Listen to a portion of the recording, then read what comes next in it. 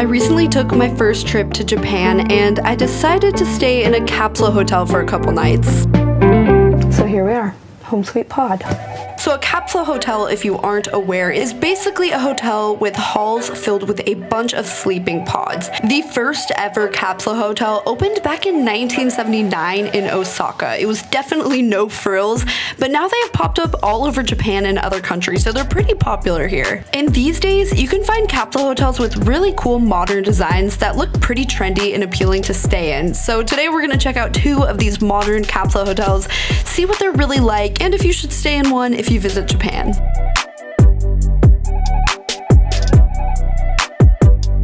The first one is called the Zen Tokyo. They market themselves as a luxury capsule hotel, and they definitely have a much better aesthetic than some of the ones I had seen online that felt really cold and sterile. The price per night does vary here, like most hotels, between $30 and $80, so I would say this hotel is about $50 a night. Okay, this is the check-in area, and it smells like a sauna in here. Like, I love it, and I just really like the sleek design. You just give them your passport, fill in some info, and then you're good to go to your room.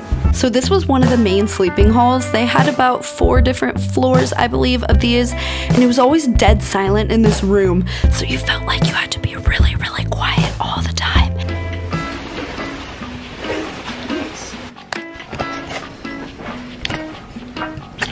There were a few different kinds of pods here. This was the deluxe pod, so it's a little bigger. It's almost a full-size bed, and you have a little room where you can keep your suitcase with you. I think this one even had a window, which was pretty cool. Very convenient that you had some room to have your suitcase with you. If you were in a smaller pod that didn't have space for your suitcase, this is what you had to do. Okay, so you get a little locker. It is dead silent in here. That's why I'm being really quiet, just in case someone's sleeping or something. Like I said, super quiet in here, and I always felt like my suitcase was gonna wake someone up. So it's kind of like a hostel. You have to put your stuff in a locker. All my stuff fit in here, no problem. So yeah, we're just gonna shut that. And heading back into the hallway, we're gonna check out the smaller pod that I actually stayed in for 2 nights. So this is it. It's basically just a twin bed. I have a really wide lens on my camera, so it does make it feel a bit bigger in here. Okay, so I have a little lockbox right here. Actually a good amount of space, so we can put some stuff in here. Since you don't have an actual door that locks, if you're like a really deep sleeper and you're worried about someone maybe stealing your stuff, it's nice that you can put your stuff in here.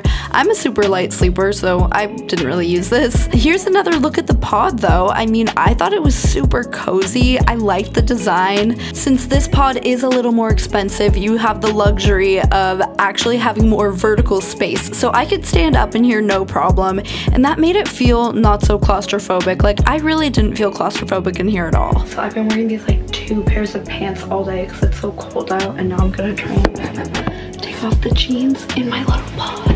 So I had to stand on the mattress, but there is enough space to, you know, stand up and change in here if you want to. It's pretty cozy in here. The pod mattress itself is comfy enough. Like, I'm a pretty high maintenance sleeper, and I'm good with it. So right here we have a little reading light, which is cool. There's also a fan, so I'm gonna try that out. Where is that coming from? Oh, we can make it. Oh wait, that's awesome. So I have my own little AC in here. I have my room light right there. All this stuff. And then all my stuff in here. I'm digging the pod life. I'm really into it. And then in the rest of the capsule hotel, in the basement, there is a workspace and a little bar area. So you can hang out here, get some work done, open up your laptop, charge everything. It's nice that there's a space for that. And then because it's Japan, there is of course a vending machine, which came in handy because I really wanted some water. So your pod does not come with a bathroom. Just like a hostel, you have to walk over to a kind of communal bathroom. It's the hotel night routine. So the bathroom wasn't huge, there was about 3 stalls. It did feel really clean, and it wasn't super busy. When I got ready to go to sleep, there was no one else there at all. They have makeup remover. That's amazing. So there were a bunch of products that you don't even normally find at a hotel, like face wash, makeup remover. So I definitely took advantage. That was really nice. So this is a drawback of capsule hotels. You really aren't ever gonna get your own bathroom in one of these. It's also kind of annoying to have to go back and open your locker and get your suitcase out every time you need something from it, but that's really the nature of budget travel in general. Whether it's a capsule hotel or a hostel, you kind of can't avoid that. So it does get pretty dark in these pods, at least at this one, but there was a little light that still came in. I wear a sleep mask every night anyway, so this wasn't really a big deal for me, but you have your own little outlet so you can charge your phone and, you know, watch something before you go to sleep. I would also recommend earplugs, which I wear every night anyway, because you only have a curtain so you can hear other people if they're walking around or being kind of loud.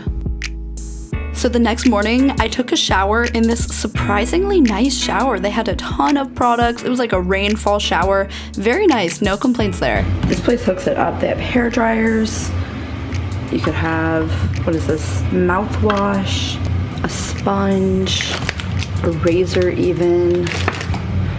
I was really shocked with all these little amenities they had, and it honestly was clutch because I forgot to bring a brush, but it really came in handy. I was impressed that they had so much stuff. And then again, I got ready in this bathroom and there was really no one else there except for my friend Lauren, who was traveling with me. It didn't feel too crowded or anything, so I really didn't mind it that much. So because the Zen Tokyo wasn't as pod-like as I expected, I booked another one that had more traditional claustrophobic looking pods to check it out. The building itself is so cool, and this is a lot more pod-like. So we're gonna find actual pods stacked on top of each other. I feel like it's gonna be really claustrophobic, but I'm gonna go in and see if I could handle sleeping in one of these. So this is the room with all the sleeping pods. My first impression is the pods are actually a lot bigger than they looked online. So they don't look like too claustrophobic, but I'm gonna go find mine and we'll see. Yeah, it's just a bunch of these things. And it's like all black in here, it's really cool. So unlike the other hotel, these ones are stacked. So there's one on the top and one on the bottom, and you have this little ladder thing so you can go up. So here's a little pod hallway. There's probably like, I don't know, 20, not quite 20 pods in this hallway. Gotta enter the pod. Okay. I mean, that's a good amount of room. You know, I don't feel claustrophobic in this actually. So you are able to close your pod.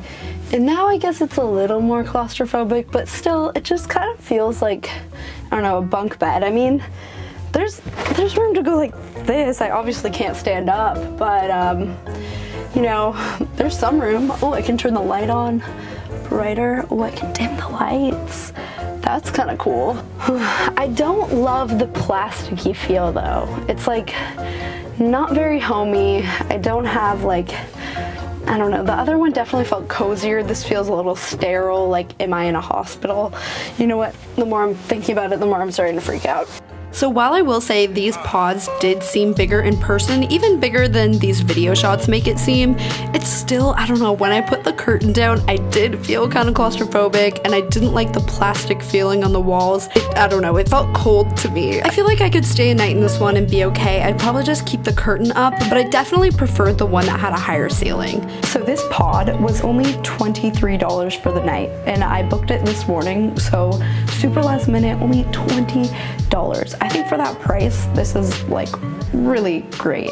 On some of the other floors of this hotel, they had some areas where you could hang out, get work done, and they felt really nice, like really well designed. Okay, so here on the 8th floor, we have this little desk area. It has a really cool view, and it just is very minimal and nice. You could get some work done here. Decently comfy chairs. I mean, I could totally edit here. It's a nice little spot. It's not huge though. There's not a ton of chairs, but it is pretty cool that they have this. I love all the natural light, it's just so nice. So I was really impressed with the common areas of this one. It had a really cool view because you're 8 stories up. In general, they had more common areas in this hotel than the other one.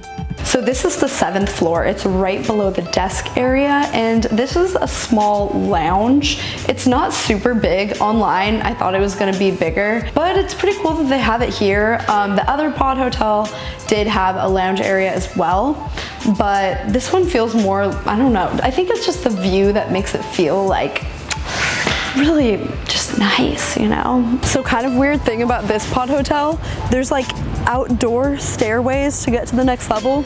So to go down, the elevator doesn't stop. We have to go on this skinny little stairway. It's a little scary, but. And here we have another little lounge. This one is even smaller, so it's really small, but you can get a little work done here, just hang out, whatever. And then down below this level, there's actually a small gym. So here's the gym. It's very minimal, really small, but you know what? Most pod hotels or hostels or budget hotels don't have a gym at all, so it's pretty cool that they have this. And I'm a fan of treadmills, so I feel like that's all I need.